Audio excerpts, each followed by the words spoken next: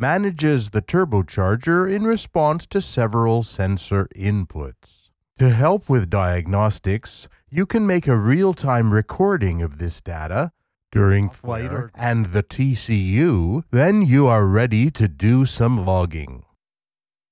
Clock backup battery has discharged completely.